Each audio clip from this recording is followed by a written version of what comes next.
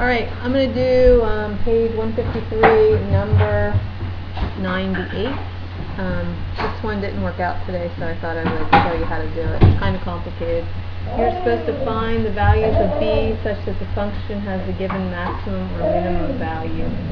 So this one is a function and its maximum value. That dog is always a problem. Maximum value is a 48.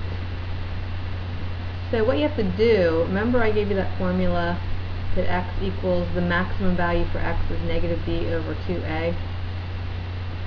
Well, to find the maximum value, we have to for b, we have to say x equals negative b, and the b is b, so it's just negative b over 2 times the negative 1, so just over negative 2. So your maximum x value is b over 2. Now to find the maximum value of the function, what's going to make the function the greatest, is we have to put this b over 2 in for our x's and set it equal to the maximum function value of 48. This is really a complicated problem. So we're going to have negative b over 2 squared plus, and then we're going to replace the x here with b over 2, replacing all the x's with the maximum value. So it's b times b over 2 minus 16. So we're going to get 48 equals negative b squared over 4 plus b squared over 2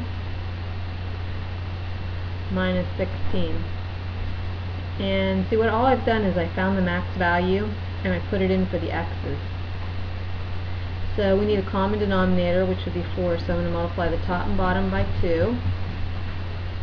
And I'm going to add 16 to both sides and get 64 equals, and it's going to be b squared over 4 minus b squared over 4, so it's just going to be b squared over 4. Cross multiply, and we get 256 equals b squared. And if you take the square root of both sides, you get b equals plus or minus 16, and that is your answer for b that will give you the maximum value. So a little complicated. You can do the same thing for 100. You would just put, it would be, instead of being positive b over 2, your maximum would be over negative 2, and you put it in for all the x's and you would set it equal to negative 50. And it should come out to be a perfect square right here so that you can get your plus and minus values. Tough problem.